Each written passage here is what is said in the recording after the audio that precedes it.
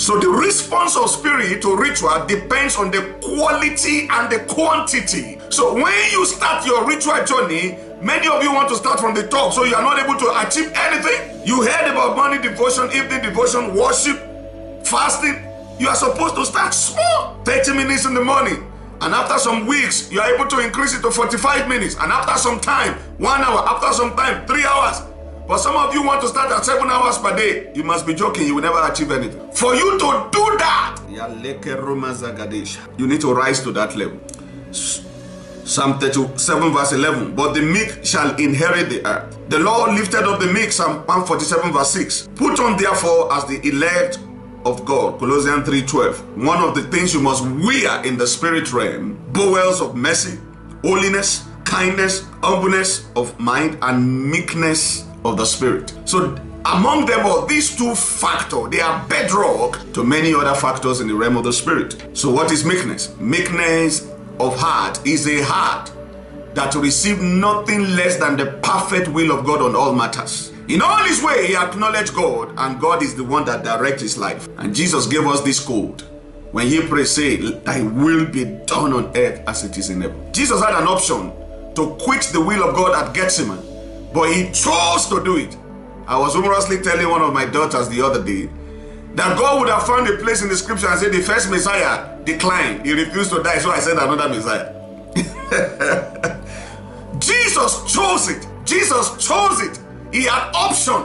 I've taught you before, the faith of Jesus Christ. So humility is being under subjection to do that perfect will of God that you have sought for. Jeremiah 17 verse 10. I, the Lord, search the heart. I try the reins, even to give every man according to his ways and according to the fruit of his doing. Do you see what God said? I, the Lord, I search the heart. I try the reins, even to give every man according to his ways and according to the fruit of his doings. Proverbs 20 verse 27. The spirit of man is the candle of the Lord, searching all the inward parts of the belly. 1 Corinthians chapter 2 verse 11. For what man knoweth the things of man, save the spirit of man which is in him? Even so the things of God knoweth no man but the spirit of God. Why do I bring you here? The spirit of man is the candle of the Lord. God will use your innermost being to reveal you to you, your subconscious mind. So God is forever searching the heart. Not because he doesn't know the heart, but he wants to prove you to you before he can certify you untrustworthy or trustworthy. God is looking to define you through your heart, because nothing else defines you than your heart, and it is the thoughts of your heart that defines you. Genesis 6:5. I love quoting these. The thoughts, the imagination of the thoughts of the heart is continually evil before God. God will not define you by your makeup.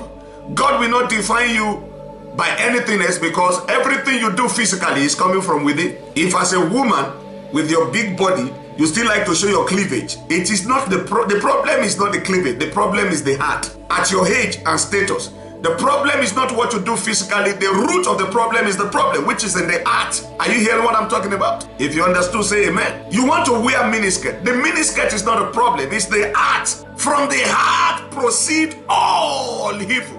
As a man thinks, imagines, whatever is in the heart will be seen in physical manifestation. Meekness and humility, above all else, are the greatest revelation of your heart before the Lord. Me, I want a husband. Oh, Lord, I want to marry. Lord, send the man. Marry me, marry me, marry me. The question is, are you prudent? God, I need a good husband, handsome dude, tall, black. Okay, good. Are you qualified? What's your heart? You will get the man that your heart status qualifies before God, period. Whether the one that beats you left, right, and center. You know, we've had very fantastic sisters when we were in the college, and they end up marrying a fool. And I used to ask them, how can a wise woman like Abigail end up with a foolish man like Nabal? It's the same problem today with many so-called over-spiritual sisters. Because deep inside their heart is the kind of man they ended up with. There is something in their heart that made them to end up with that kind of a man. I know I'm pinching somebody. Yes, it's okay. If it affects you, repent. Praise God. God will never take your word for it. Say with me, somebody. Let me see a very good place to close for tonight so that we can have interaction. God will never take your word for it. Say with me, God will not take my word for it. God will not take my word for it. Psalm 139 verse 23. Search me, O God, and know my heart. These are the real men. David is the one talking here. Try me and know my thoughts.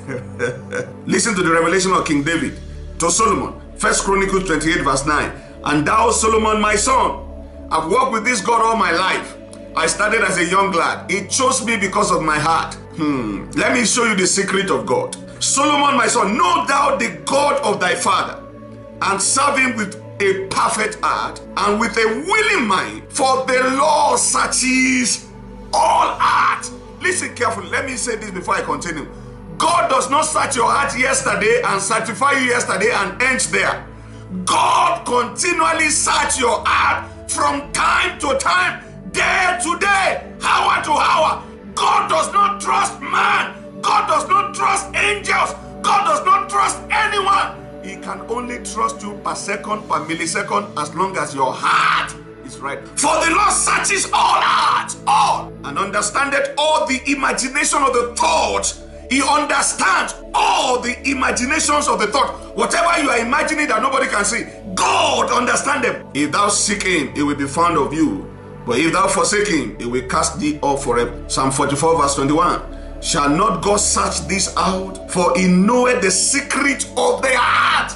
You see that he knows. But the reason why he's subjecting you to challenges and situations and circumstances is to prove your heart to you. They come to your office and drop bill of dollars on the table. They ask you to change the figures and they say, name your price.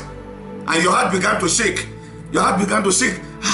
All the things you need money for began to flash before you. It shows that has always been in your heart.